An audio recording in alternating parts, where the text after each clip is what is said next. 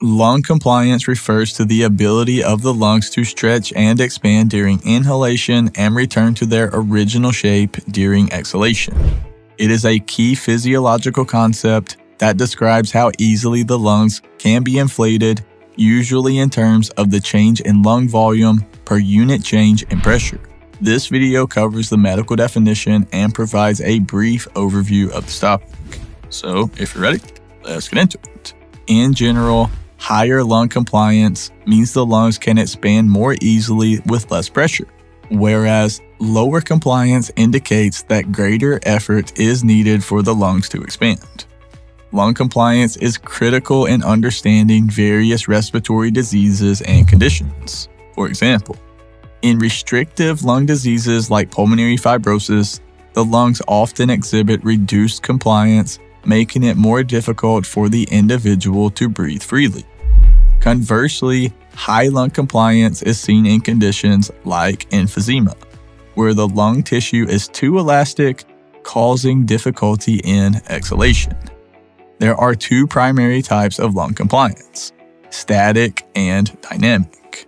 Static compliance means the lung's ability to expand and contract when there is no airflow, such as during a breath hold.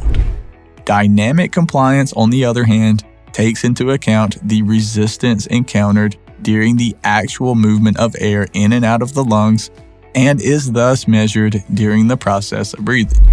Numerous factors affect lung compliance, such as age, body position, and diseases affecting the lung tissue or the chest wall. Age tends to reduce lung compliance due to a decrease in the elasticity of lung tissue. Conditions like pleural effusion, where fluid accumulates between the lungs and the chest wall, or a pneumothorax, where air leaks into the space between the lung and chest wall, can both also severely impact lung compliance. Clinically, lung compliance is often measured using spirometry or more advanced techniques like body plethysmography. These diagnostic tests are crucial for evaluating lung function and tailoring treatment strategies for respiratory conditions. Treatments may include medications to improve lung function, respiratory therapy, or even surgical interventions in severe cases. Understanding lung compliance is essential for the management of various respiratory conditions and for optimizing mechanical ventilation settings in critically ill patients. In a clinical setting, recognizing changes in lung compliance can serve as a valuable indicator of the disease's progression or the effectiveness of treatment, thus facilitating more informed medical decision-making. So, as you can see, lung compliance is a central concept in respiratory care that describes the elasticity and expandability of the lungs.